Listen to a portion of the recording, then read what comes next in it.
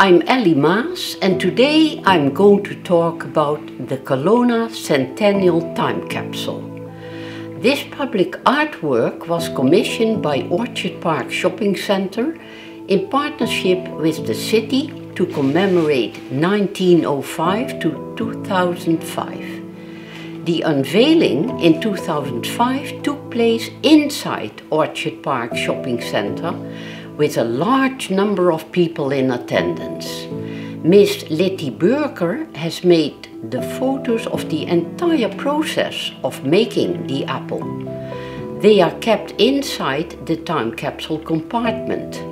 Also 9x12 acid-free envelopes of citizens' letters and/or their photos to be opened by future generations have been placed inside with other artifacts. The time capsule contains 2 compartments.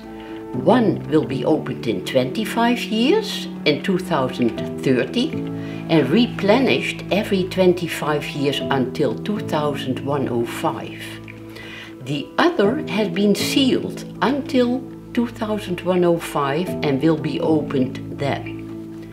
Geert made a maquette or scaled model to show the initial idea for the large apple in bronze with a stainless steel stem to sit atop a stainless steel column divided in 2 separate compartments containing the 25 and 100-year time capsule artifacts. The bronze apple is over 5 feet in size and weighs over 700 pounds with the stem of stainless steel. The surface of the apple is divided into several surfaces and planes. Transportation and installation of the sculpture during various stages of the process requires serious planning and expertise. In the studio, we rolled numerous slabs of clay and prepared them to model the big apple over an armature 5 feet in size.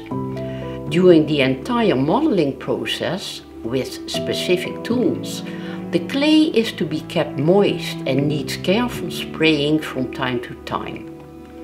The work in progress needs to be covered with plastic till the shapes and surfaces eventually have been achieved after days of effort and concentration. Then molds have to be made, and we are very skilled in making plaster molds together. These are needed and prepared to make the artwork again in wax positive. That has to be delivered to a foundry to be rough cast in bronze. The foundry requires several skilled people for the casting process, including coring, sprueing, ceramic shell, burnout, pouring metal, which is over 95% copper and the remainder tin, chipping, welding and sandblasting. Back in the studio, after weeks or months, the cast, welded and sandblasted artwork in bronze needs to be polished from coarse to fine with many specified tools and hand sanding. A delicate process taking hours and concentration follows to create the patina on the bronze sculpture by applying heat and chemicals. While Ellie and her assistants carefully keep the sculpture at the right temperature, Geert will be spraying his prepared chemicals till he is satisfied with the changing status of the bronze. He will then apply a special wax on the finished hot surface for shine and protection. Bronze sculptures are known all over the world for thousands of years. Outside, bronze will age gracefully.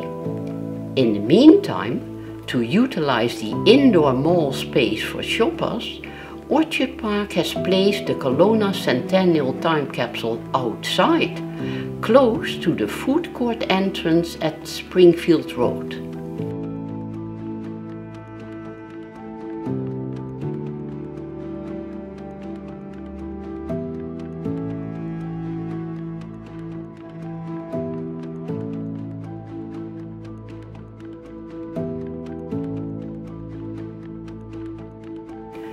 Thank you for your interest in the work of artist Geert Maas.